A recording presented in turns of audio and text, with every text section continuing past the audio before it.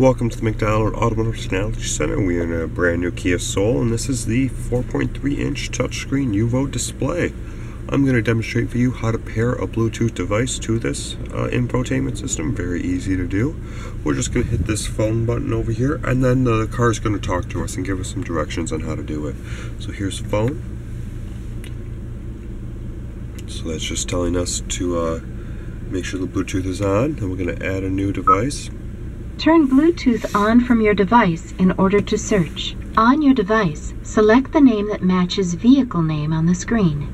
So that just told us to turn the Bluetooth on and select the name, which is Kia Motors. So we'll go to our device, that adjust, and we see Kia Motors right here, so we'll select that. Gotta give it a second, this doesn't take very long.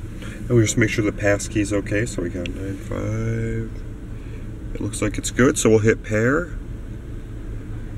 And then there we go. In a few seconds it'll connect, and then it'll start to download the contacts.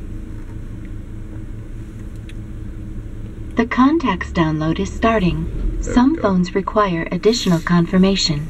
Please check your phone and confirm the download if necessary. So you could hear it said the contacts was downloading. That's so you can just access your contacts and your recent calls right through here.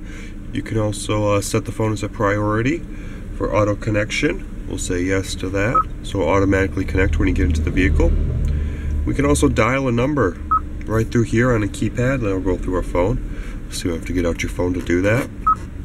Another thing that can be done with this Bluetooth is media. We can play music right through our phone and kind of use the car infotainment system as like a Bluetooth speaker, for example.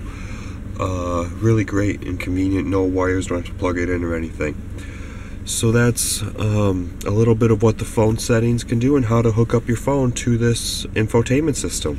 Thanks for watching.